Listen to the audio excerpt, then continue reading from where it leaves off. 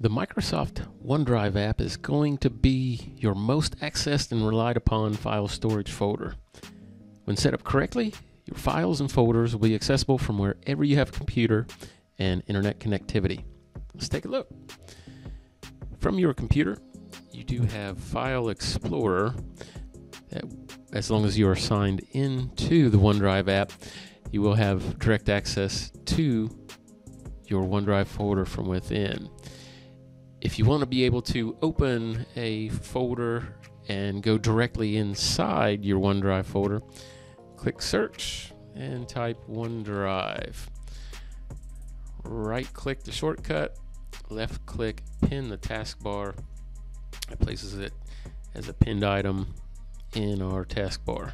Once we click the folder with the blue cloud, it takes us right inside our OneDrive.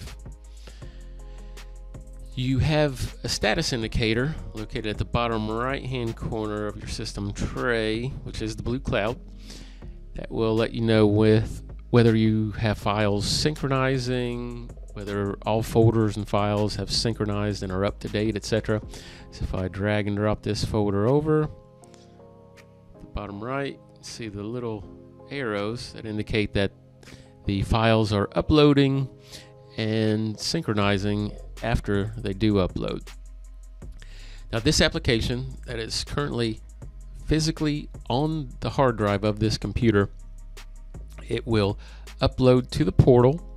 Once they are in the portal, it will then communicate and synchronize between the cloud and your computer. So any changes that were made to any of these folders or files that are inside your OneDrive folder will be automatically synchronized based on what is changing, sync status, whether you are currently synchronizing, etc.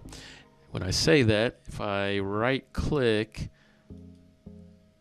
the cloud, you can see that you can pause syncing should you ever need to do that for whatever reason. And you can see directly here the internal kind of visual status shows that the files are currently uploading. Gives you kind of an estimate or an ETA based on size, whether they are completed or still in process. A feature of the OneDrive, which is nice, please take note of this. Say if you utilize videos or files that are large in size. If you right-click the blue cloud, left-click Settings, right here, you can see this link for Choose Folders. If you do work with files that are large in size, say even excess to the size of the hard drive space on the computer that you're using, there is a nice feature where you can uncheck a checkbox for that folder specifically so that you can have access to those files, keep them organized within your OneDrive folder, but they do not have to be physically located on your hard drive. So that is nice because you can have more amount of space in the cloud that you have access to than actual space that's on your hard drive. I'm going to cancel this right now, and we can see at the bottom right the blue cloud that does show up to date. So we are fully synchronized with the portal. Everything is uploaded and we're looking good. Next, we'll go back into our OneDrive folder. Let's point out a couple of things specifically as it relates to status. In the status column, you'll have a visual way to look and quickly know whether the files are on your computer, whether they are requiring an internet connection because they are available only when online, or whether they're permanently stored on your computer and you have access to them offline, online, wherever you are, and they'll always be there. This apps folder currently shows a cloud. What this means is I could double click the folder It will give you a visual way to see what's inside the folder. However, these files are not physically on my computer. If I were to double click this file would download from the cloud, then transfer physically to the hard drive on my computer. So these are both, this folder and file, they are both currently going to require an internet connection in order for me to have access to them, although I can visibly see them. The green check mark, that means the files are physically on my hard drive, and I do have physical direct access to them wherever I am. Any of these that I double click, they'll immediately open and respond based on their physical location.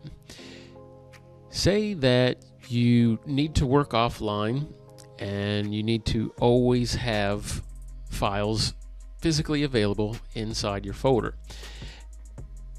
All you have to do is locate the file or the folder that you always permanently want to be available to you at all times, whether you're online or offline.